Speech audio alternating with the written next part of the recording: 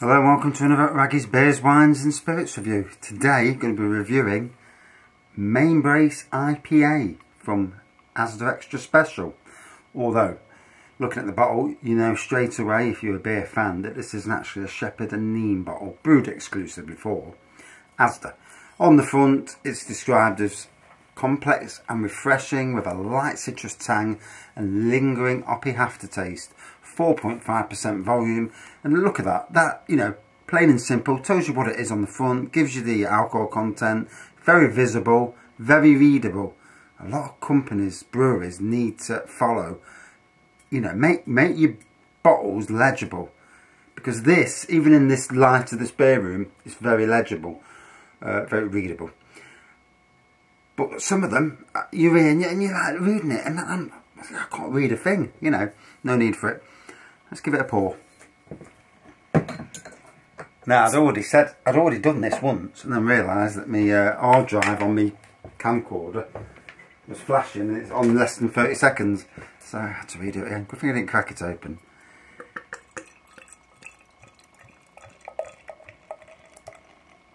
So I got this for £1 the other week. Asda had a bit of an offer on, and £1, you know, you can't fault it, can you? All the Gentleman Jack is it, and the porter that they do, both of them are gone, and you managed to nab 2. But I can understand at £1 each. I even looked on the shelves on the top to see if there's any up there that I could climb up and get down, but no chance. So, lovely amber colour, just a slight off-white head, lacing around the outside. Can't see the carbonation in the centre, but the lacing around the outside is really strong.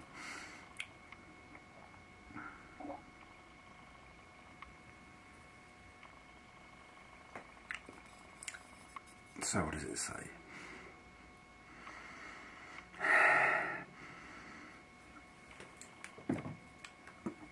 Nice malty aroma. I wouldn't say it was a hoppy aroma.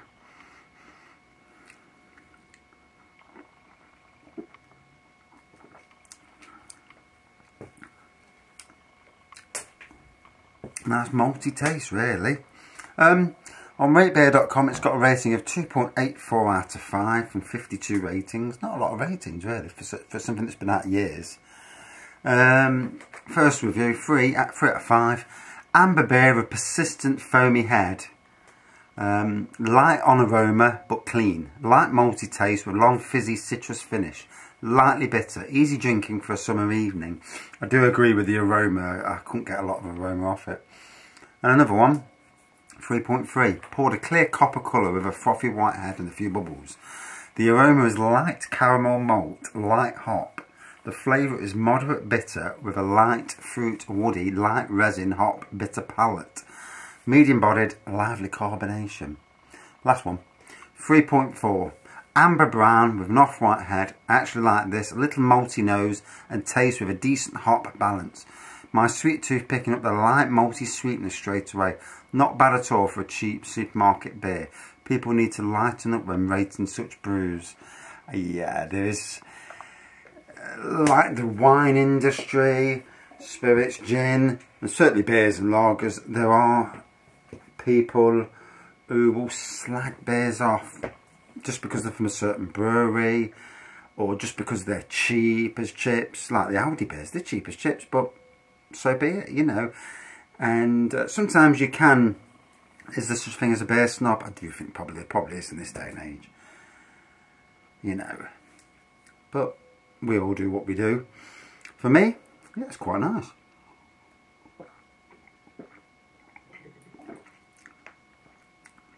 Definitely a sweetness then. Very much a best bitter. If I'm going to describe it, I'll describe it as a best bitter type beer. Hey, we have light. I ain't turned the lights on here, so the camera's already decided to light me up. Yeah. And Catch the Forest logo there. Yes. 3 wins on the bounce. Not the greatest of seasons. Finished 9th in the table. Obviously, the change of manager mid-season, you know, more towards the end of the season, did not help us.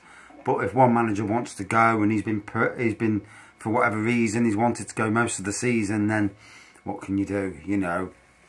And then the other manager moves in, he's got to weigh up the players, and who's playing well, who wants to play, because yes, they're on 10 grand a week, some of these people on, and more, but you know, is their heart in it? Like Sanchez at Man United, great player, no doubt, quality, one of the best players in the world when he wants to play. Bloke's on 300 grand a game, flipping 300 grand a game, you know, just winds me up. And he's played poor. And, you know, you give me 300,000, I'd run around like an absolute muppet all through the game. You'd be stretching me off in the end because I'd just have no energy. And you see some of these and it's like they're not interested, you know. Strange, isn't it, you know. Give the ordinary person the ability to get that money, you know. But hey, that's life, I suppose. Let's get back to the beer.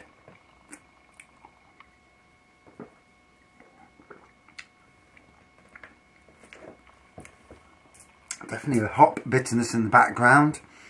Some of that resin that one reviewer was on about.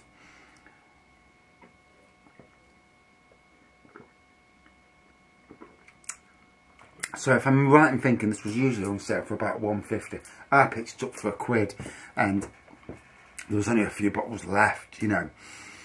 And it's one of them things, if you knew it was at £1, I'd have gone in earlier and I'd have got the old set. Because at £1, you know, it's, you know, here's my money, you know, I'll have the beer. But sadly, couldn't do it. Don't see so much Shepherd Neame these days. They did have a deal with Lidl at one stage, before Lidl stopped bringing out all their own craft beers, and they launched the Haverwood range. They would have regular new beers from Shepherd Neame, and that's stopped now. I mean, I do think that some of their beers are brewed by Shepherd Neame and Marston's, but yeah, we've seen less of their beers, which is a shame because, you know, there's definitely a place for all beers, really.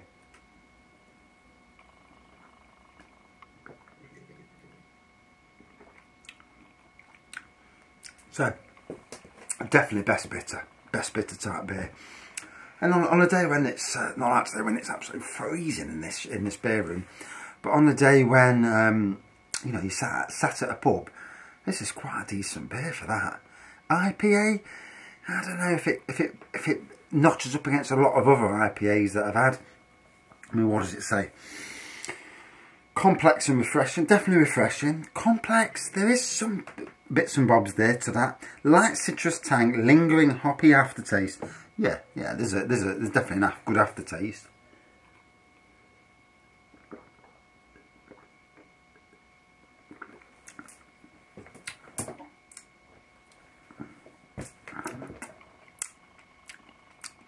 Yeah, that hoppy, resinous aftertaste definitely kicks in. I mean, £1, you can't fault it, can you? If only all beers were, you know, that cheap, we'd all be drunk all the time and, you know, it'd be sack terrible.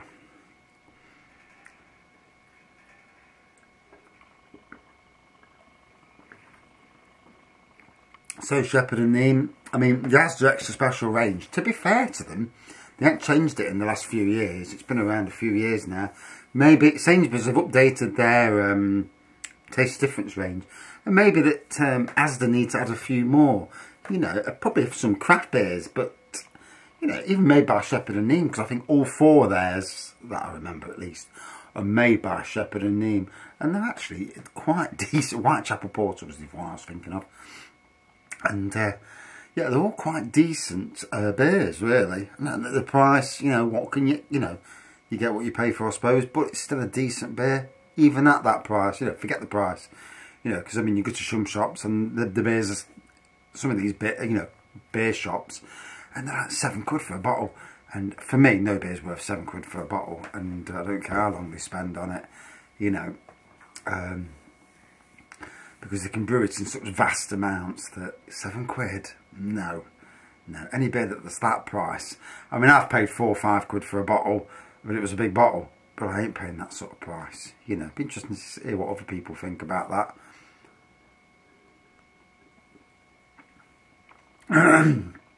Oh, I got a right rush of flavour then. About choked on it, but wow. So you choke on your beer, then you get, it brings about a massive amount of flavour up.